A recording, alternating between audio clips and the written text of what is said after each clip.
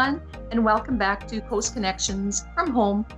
Today we're here with part 2 of our interview to commemorate the 75th anniversary of VE Day, the end of World War II in Europe. And war is always a million shades of tragic loss and heartbreak, but it can also be a million shades of tender love and passionate romance. Today we're going to talk about the 48,000 war brides and their children who joined us here in Canada after World War II. And joining us today, we have back from Halifax, from the Canadian Museum of Immigration at Pier 21, we have Mr. Jan Raska joining us today. Hello, Jan. How are things in Halifax? Great. We have awesome weather, so spring has definitely arrived. We like to hear that. And of course, the Pier 21 is still closed because of the pandemic. So we're hoping we can connect viewers virtually with the museum during this time as well. Most definitely. Mm-hmm. Yeah, and let's talk a little bit about our Canadian forces during World War II and how many of our troops went through Pier 21. Just want a little bit of background. Canada's population at the time in 1939 was only 10 million. And by the end of the war, we had 1.1 million soldiers, servicemen and women serving. And it was the largest volunteer army in the world. About 95% were volunteer, weren't they? Some conscription near the end. So that's very impressive.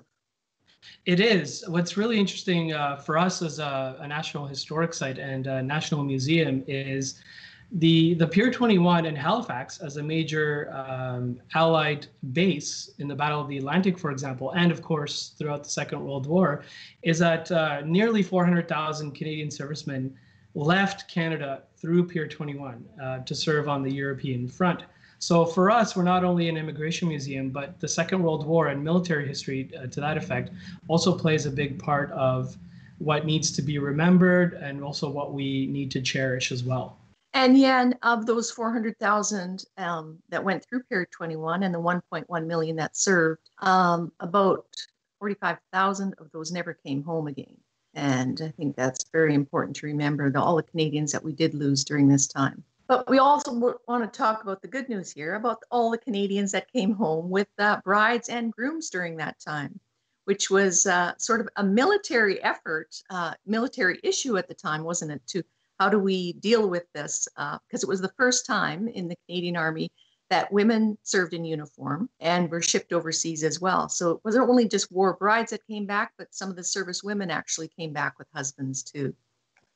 That's right. And to sort of set the context, in the first couple of years after the end of the war, Canada's gates, for the most part, were actually closed to immigrants. There wasn't a lot of transatlantic passage. It wasn't safe. There weren't Europe was essentially destroyed. And so for this war bride movement and of course war grooms to come to Canada was sort of beside the norms of the times. And for example, if we look at the war grooms, we don't know as much about them as we do with the war brides and their children, partly because it was Canadian women marrying foreign allied servicemen. And so a lot of those documents and statistics are actually held by foreign governments.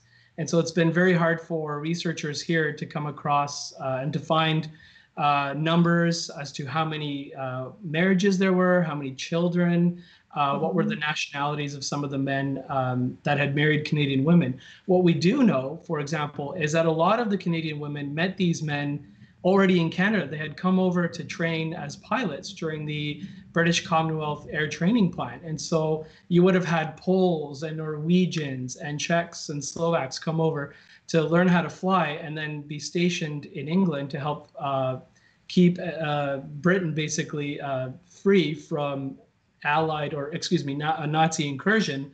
And so what you end up having is a whole set of different nationalities marrying Canadian women. And a lot of them actually chose to resettle in Canada with their Canadian wives after the war. On the flip side, with the war brides and their children, we do know quite a bit about them because in this case, they, of course, were Allied. They were non-Canadian, and they had married Canadian servicemen in England, in Netherlands, essentially all over the world, actually. Yeah, it wasn't just British war brides that we'll be talking about. So you're right, there was quite a diverse group that came back. So just a bit of perspective too about the age of our servicemen and women. The average age was what, about 26 years old, but almost 700,000 of them were under the age of 21. That's right. So they were quite young, and you do have instances, of course, where you have teenagers, 16-year-olds, 17-year-olds enlisting because they come from a small town, or everybody in their family has been in the Allied war effort, or their friends had enlisted. And so they didn't want to be left behind. But there was also a stigma at that time in Canadian society, is if you were able-bodied and you were healthy mentally and physically, why wouldn't you help by enlisting? Right. And so those who decided not to, there was a lot of opposition, a lot of mistrust, and sort of these sorts of individuals, unfortunately, were seen as disloyal to the Allied cause, to the war effort. So you get all these very fit, healthy, strapping young Canadians over there in the prime of their life, and they're training in the UK for a great deal of the war.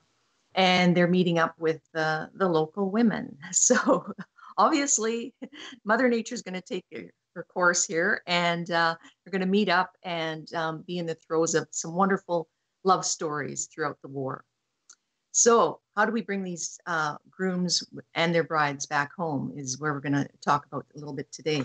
But let's just take a peek at some of these war brides and grooms. We've got some lovely photos here that you've provided from Pier 21, as well as the CanadianWarBrides.com and a few other sources.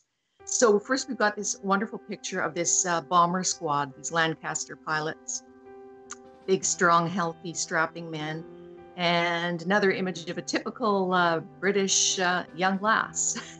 And you put the two of them together, and you end up with Mr. and Mrs.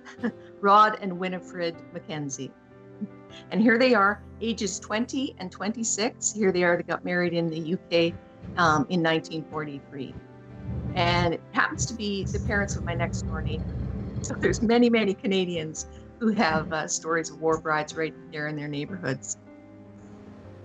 And yeah, like you'll note, she's wearing a beautiful white wedding gown. In our next photo, we've got a lady who's in a purple suit. Not everybody could afford a wedding gown or chose a wedding gown. This particular picture, the lady with the purple suit, she's wearing a very typical silver horseshoe that she has in her arm. It was for good luck at the time. A really pretty picture there. And that's a couple from, he was from Scotland, and that's Kathy and Glenn Elliott, who got married there. And the next picture that we have, I really like this shot.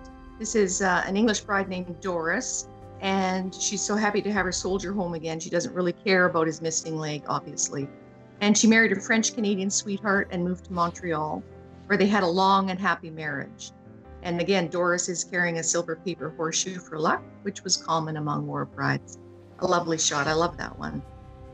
And I like this colorized version too. We're not quite sure who this couple is, but I just love the shot of the very radiant smiles that they have. Very typical of the 40s photography. And of course, we've got to have a guy in a kilt. And here we have Eswin Lister.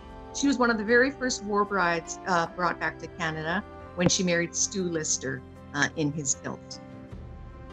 And of course, it wasn't only just grooms that were in uniform. Here's Ernie and Joan Howe of Cambridgeshire, England. They were both in the armed forces when they married in October 1942.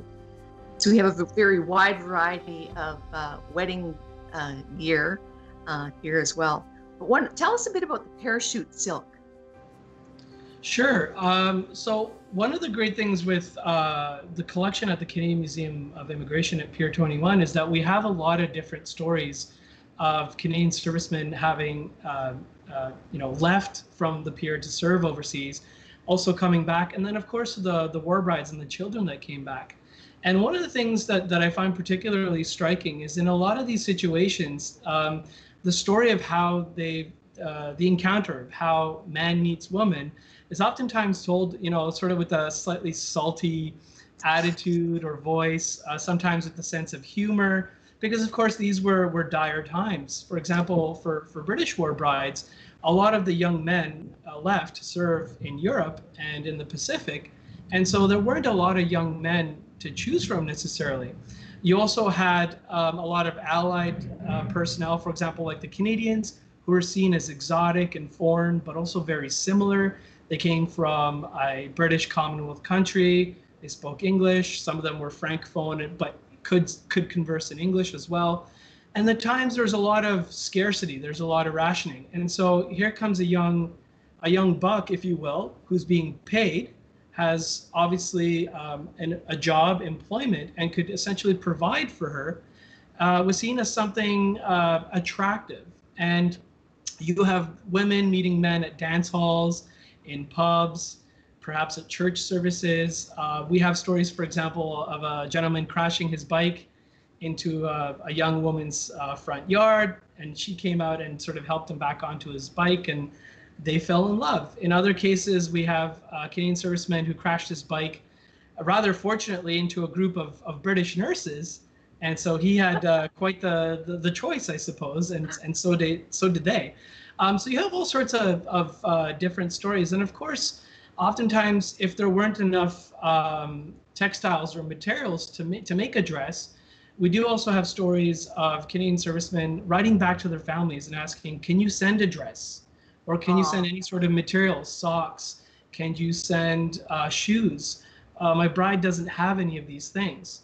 For example, we have another story where a war bride actually knew how to sew a dress, and so she actually made the bridesmaid dresses for the girls in her party. So people were of all different backgrounds, of all different skills and occupations and trades, used their knowledge in a time of scarcity to kind of put a wedding together, right? If they didn't have a lot, they made it work, essentially.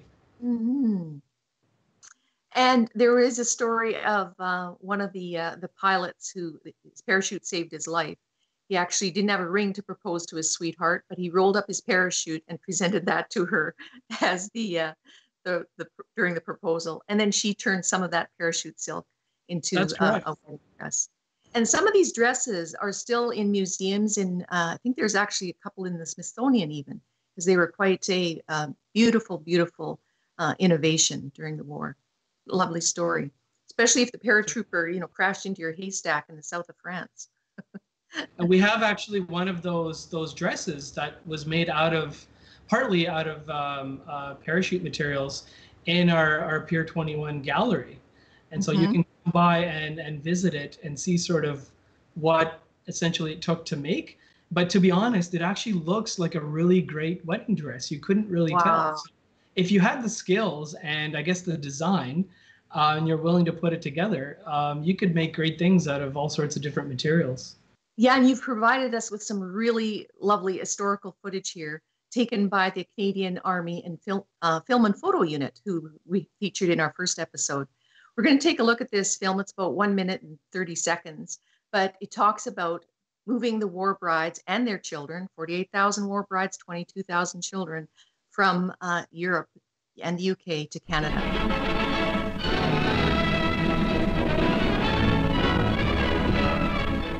Another party of Canadian servicemen's wives and kiddies are off to their new homes across the sea. By boat train, they leave London for the port of embarkation. Since 1939, some 24,000 British girls have married Canadians. 3,000 of them already have been sent to Canada by the Department of Immigration.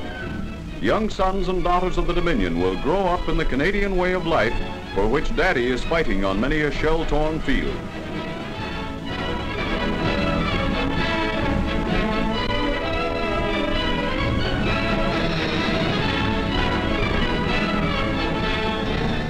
On arrival at the port, everybody is safely stowed aboard the ship, which will take them on their long journey. Members of the British Red Cross give valuable assistance during all phases of the move. Johnny Canuck Jr. wonders if it isn't time for eats.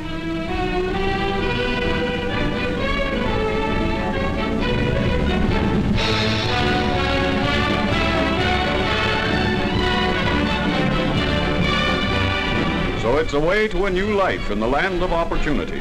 To her new citizens, Canada extends the hearty hand of welcome. Yeah, and that's a really interesting piece of film there. Talk to us about the narration of that. It's kind of over the top. Sure. It's said, of course, during the war in 1944. And what's interesting to me as a historian of immigration is that 1944 is when the Department of National Defense actually takes over the responsibility for the repatriation of Canadian servicemen and what they called soldiers' dependents. So these would have been war brides and their children. And what's really interesting is the issue really didn't come to a fore until 1941, 1942, when you have diplomats, for example, our High Commissioner in London, Vincent Massey, who later becomes a Governor General of Canada, saying, well, we have a lot of our warships are coming back to Canada empty after bringing personnel over. What if we could bring back some injured Canadian servicemen and some of their wives if they had actually married overseas in the United Kingdom? And you have the immigration branch and the Department of National Defense sort of bickering about, well, what would that look like? What's the minimum that we actually have to provide for not only our service personnel, but of course for the women and their children? And one of the ideas bandied about is sort of a minimum cost passage. So the wives and their children, of course, wouldn't have to pay for the railway to, for example, the Port of Liverpool to meet their ship. They wouldn't have to pay for the transatlantic voyage. And of course, they wouldn't have to pay for the train across Canada. The food on board would be provided for them. Immigration officials were a little hesitant because they saw that the numbers were, during the war years, were increasing. A lot of men were getting married to British women and later to French, to Belgian, to Dutch, and so on. And they wondered about the burden of care and the burden of cost. And so eventually in 1944, an order in council was passed by the federal government that gave the responsibility for repatriation to the Department of National Defense. So the military essentially got to take care of its own, and part of its own were actually the soldiers' dependents, the war brides and their children. And so beginning in 1942, up until 1948, when the program, the repatriation and the movement was considered terminated or concluded, you had over approximately 44,000 women and over 20,000 children come to Canada. And what's really interesting about that is you'll see in a lot of publications the number, and you mentioned it as well, the 48,000, is oftentimes that number is for marriages, right? And sometimes it gets conflated with marriages equaling two people, so a soldier and a bride. But what we've discovered is that there was a bit of bigamy that took place. So oftentimes a soldier would quickly rush off and marry a woman and then realize that wasn't what he wanted, or it wasn't what she wanted, or different circumstances led them to for that relationship to disintegrate. And before both of them were divorced, the soldier had actually gone and married somebody else. Hence the number of 48,000 marriages versus only 43,000 war brides, or 44,000 war brides coming to Canada. And so there were essentially a few more marriages and weddings taking place than there were actually men. So the ratio is a little skewed there. Yeah, a lot going on during their free time, which is good to hear. Yeah. Now, Jan, they made their crossing across the Atlantic on these ships, not luxurious cruise ships by any means. And the crossing was about 10 to 14 days, depending on conditions at the time. It would have been pretty rough to, have your children with you, your babies, your infants, and coming to a new country. The first time they stepped foot on Canadian soil would have been there at Pier 21. Who was there to greet them, and what was that process like for these women and children coming through Pier 21 in Halifax? Sure. So from 1942 to 1948, of course, you have tens of thousands of women and their children making that transatlantic voyage. Oftentimes, as you mentioned, taking a week and a half to 2 weeks. There was seasickness. There was loneliness. There was the questioning of, what have I done? Will I see my family back in continental Europe or the United Kingdom again? But they were, of course, being repatriated as desirable Canadians, as desirable residents, as desirable citizens. And so they were, of course, met at Pier 21 with a bit of fanfare. Pier 21 during the war years was, of course, under military authority. And so the Embarkation Transit Unit, working in collaboration, for example, with the Canadian Wives Bureau, the Women's Auxiliary Corps, and voluntary service agencies. The big one in this particular case being the Red Cross, really sort of put out the welcome mat for the women and sort of made sure that they were taken care of on ship. And then when they actually disembarked, sort of helped them through the immigration process at Pier 21, which would have been a quick medical check to make sure that they didn't appear sick or didn't get sick during the transatlantic voyage to Canada, and of course a quick civil interview to make sure that they had their travel documentation, that they had their letters of vaccination from a doctor, and then of course a customs check to make sure they weren't bringing any foreign plants, meats, cigarettes, alcohol, contraband or dutiable items, and that sort of thing. And there was we have a couple photos of some interesting resources that were given to them at the time. Dock to Destination was one of the pamphlets that they got. I love the 40s artwork on these. And it was nice to know that Canada was so welcoming and really did help them, with their transit. And a lot of them had very long train rides then across the country to their destinations. It must have been a very hard transition for some of them, I would think. Their husbands hadn't yet joined them. Some of them would be coming a little bit later. But did these marriages always work out? I believe Peggy O'Hara, who's written about the war brides, sort of cites approximately 10% return. And in some of those cases, the reason given by the authorities was essentially mental collapse, right? Or mental distress, which is, I guess, a term of or a sign of the times where it could have been stress. It could have been, they're assuming that there was a mental condition. But a lot of the times, especially if these women had married men who'd come from small towns or from farming communities, there would be nobody to meet them once they got off the train at the station, right? The Red Cross, for example, and other volunteer service agencies would have looked out for the war brides and the children by, for example, calling ahead, letting the family and, of course, the Canadian serviceman, the husband, to let them know that the wife and the child were on their way to come pick them up at the train station. And in some cases, of course, nobody showed up. And so they were stuck.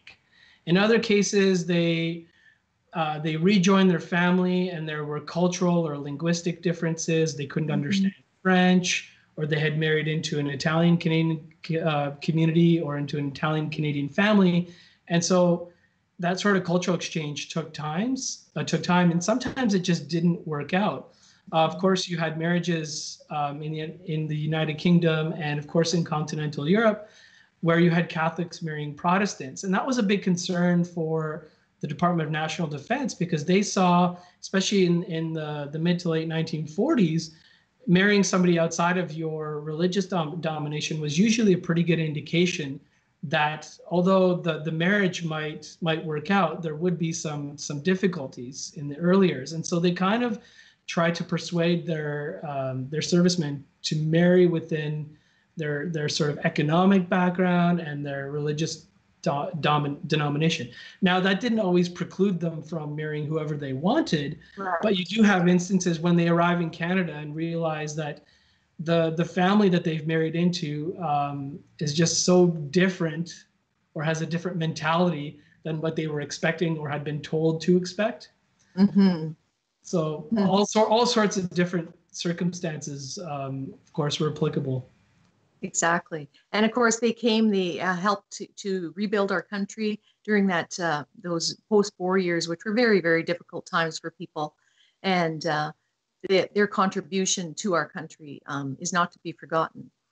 Now, let's talk a little bit, we've got you here, Jan. Yeah, and let's talk a little bit about the resources available to people online there at Pier 21 in Halifax to learn more about your fantastic National Museum. Sure. So, of course, you can visit us at our website, and you can download the Museum from Home app. And that app will let you explore what it was like to come to Canada. There are, of course, stories of quarantine during these unprecedented, these difficult times of COVID-19. And you also have information and access to our Scotiabank Family History Center. So if you're learning about your own past, or you want to know about an ancestor who came to Canada, and maybe what that journey was like or who that individual was, and you don't have a lot of information, but you're curious and you're interested, then our Scotiabank Family History Center can definitely look into that for you and using different primary source materials. Jan, thank you so much for joining us today. Any last thoughts that you have there from Canadian Museum of Immigration at Pier 21? Well, it was a pleasure to speak with you today, and I hope that Canadians come and visit us online, and they'll be able to see all kinds of different immigration articles and blogs, and of course they'll even be able to get assistance with their own research into their family's past. So I thank you once again. It was a pleasure. Thank you, Jan. And thank you, viewers, for joining us for this very important commemoration of the 75th anniversary of VE Day, the end of World War II in Europe. And we don't want to forget the sacrifice of all of our Canadian servicemen and women.